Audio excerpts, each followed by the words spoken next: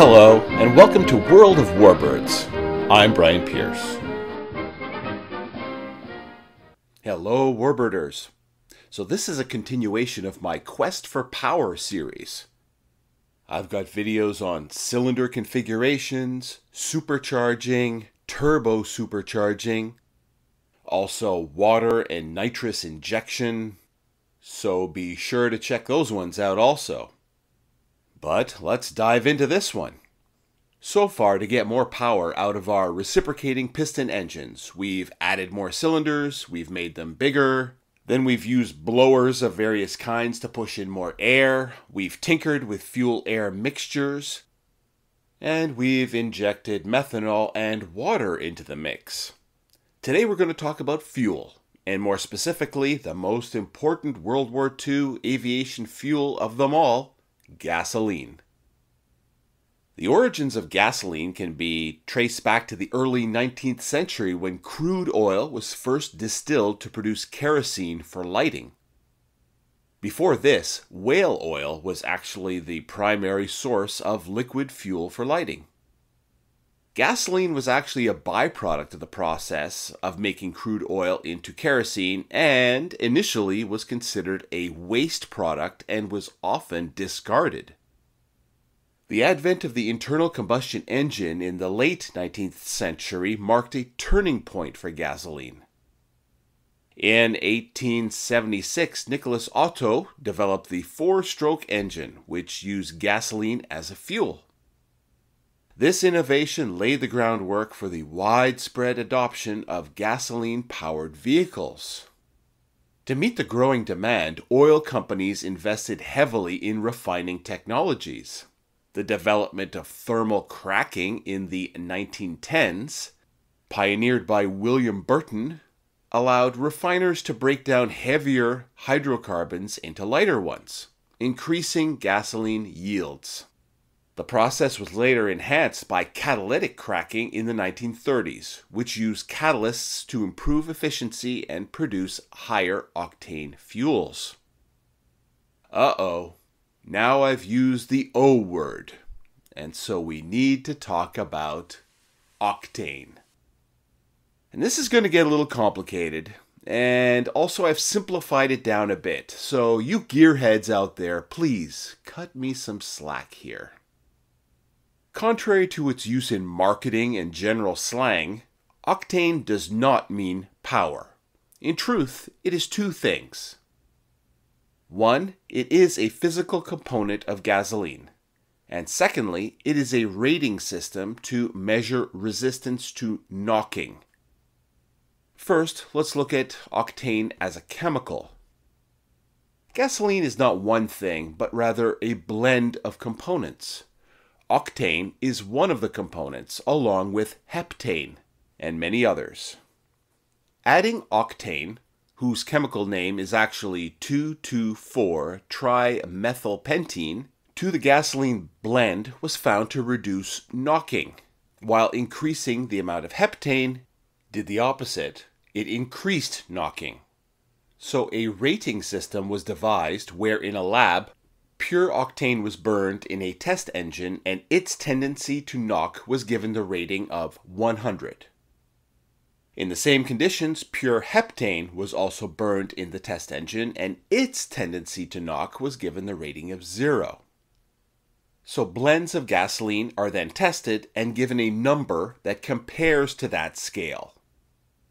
And that is the second thing that octane is, which is a rating scale that shows the amount of resistance to knocking a gasoline blend has.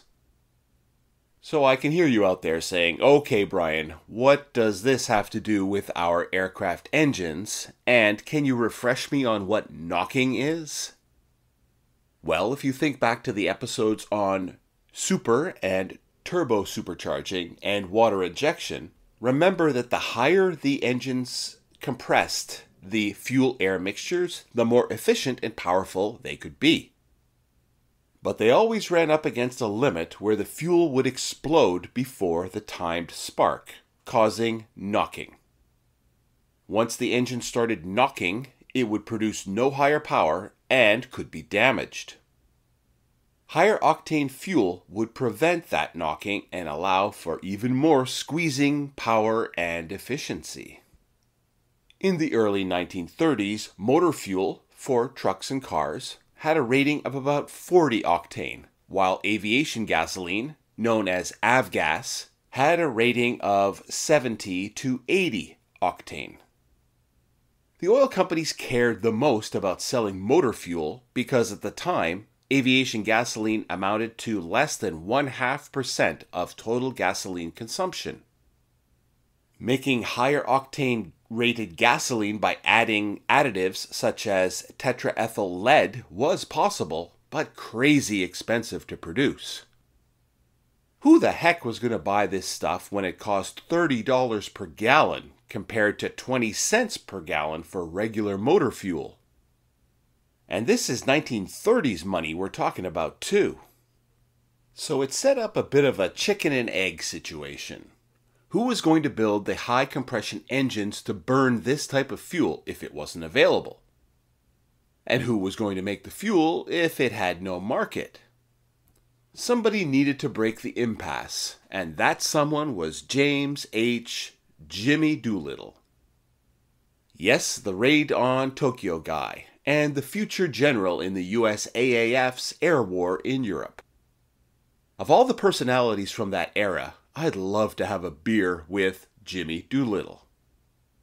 Not only was he extraordinarily brave, he was also both famous as an air racer and already had the Distinguished Flying Cross for record-breaking flights even before the war broke out. But he was also crazy smart. He was awarded MIT's first doctorate in aeronautical engineering. In the early 1930s, Doolittle began this dance between Shell Oil, the U.S. Army procurement folks, and engine manufacturers to break the chicken-egg dilemma. He got the manufacturers to make the high-compression engines, Shell to make the high-octane fuel, and the Army to buy enough of it. He was probably the only personality that could have done it, with his fame, his smarts, and his status in the army. By the time of the Battle of Britain, there was sufficient production for supplies of 100-octane fuel to help win that battle.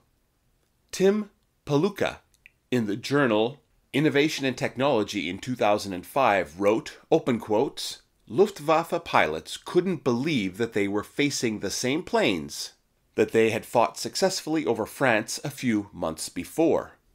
The planes were the same, but the fuel wasn't." Close quotes.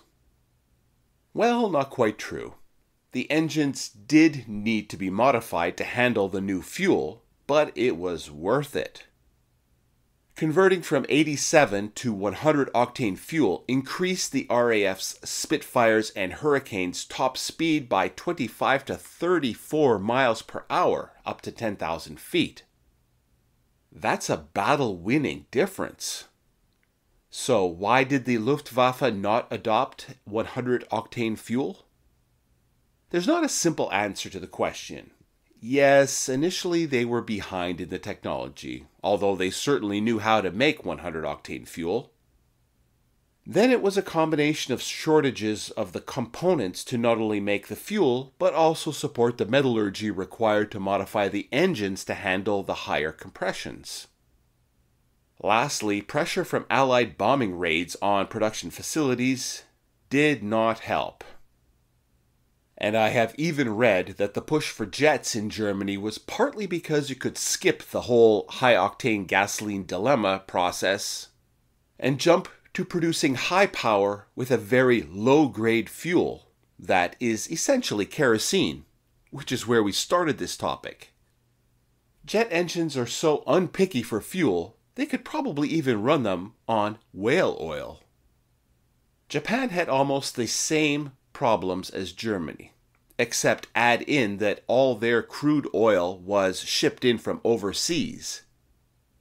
And their oil tankers were eventually being sunk in droves from US torpedoes and mines. But 100-octane fuel was certainly a little-known but major contributor to victory in the air, which of course helped lead to victory everywhere.